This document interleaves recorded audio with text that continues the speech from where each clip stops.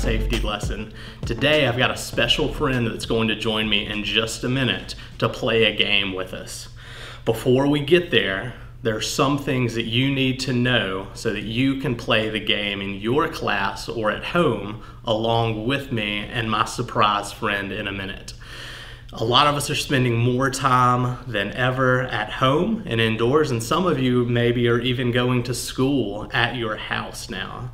And mom and dad are probably going to ask you to help pick up around the house and clean up your room and clean up different things. So we're going to talk about ways that you can be safe when you are helping clean up and pick up, because there's some things that are safe for kids to touch and to put away, and some things that are best left for adults and parents to be the ones to put up, okay? So let's go through a few things real quick. What sorts of things should we not touch?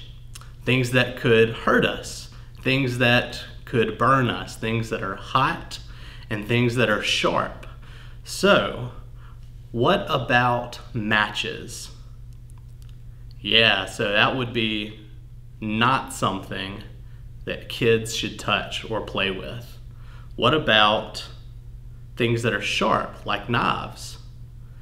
Yeah, same thing. We should not touch those. You should go and get an adult and let them take care of that. Okay, what about things like pens and pencils? Yeah, those are safe to touch. You should get those and put those away in your desk or wherever they go in your house. What about stuffed animals? Totally safe to do. You should be the one to pick up all of your stuffed animals and put those away.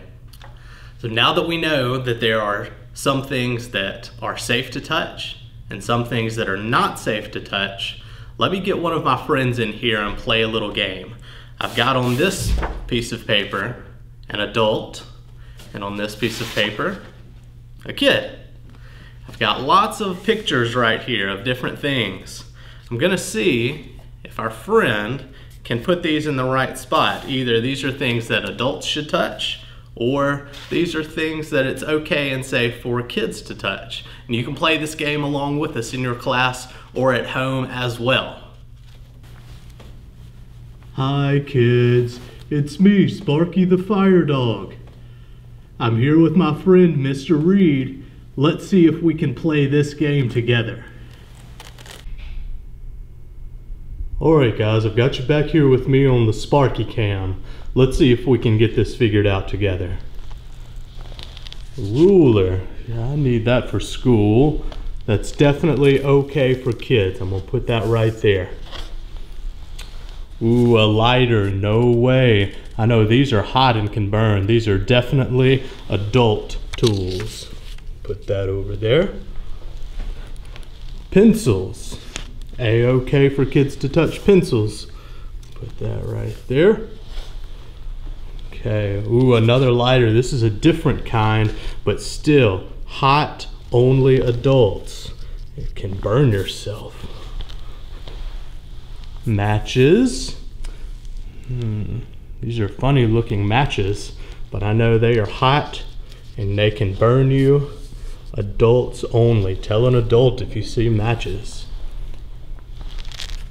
Ooh, some markers. Those are colorful. Those are a-okay for kids. We use those at art time. Let's see what this is. Ooh, a mixer.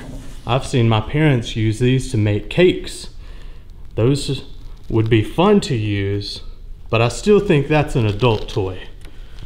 Put that over there, because that could get my finger caught in it, or my fur especially. That would not be good. Adults only. All right, an eraser. Okay for kids, no problems there. Right. Ooh, a saw. Dad has one of these in his shops. Very sharp. I can't use it without his help. Put that on the adult side. One more. Oh, this looks like my cousin.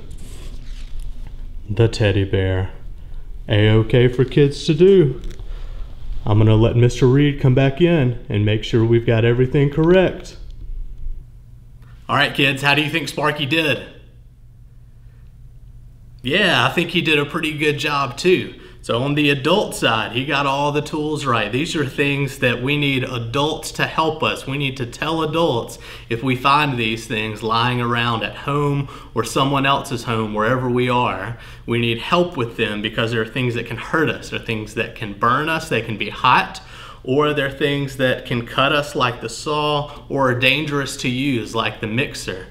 Everything on the kids side that Sparky put, safe to use. We've got a lot of things that you probably use at school like pencils, markers, and erasers, and also teddy bears. Those are safe to have. I'm sure you have a lot of them on your bed, just like Sparky does.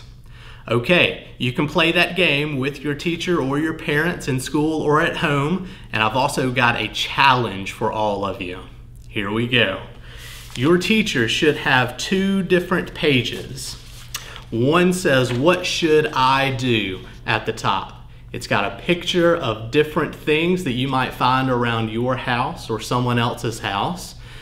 And I want you to draw a picture in the blank box next to it of what you should do if you find these things.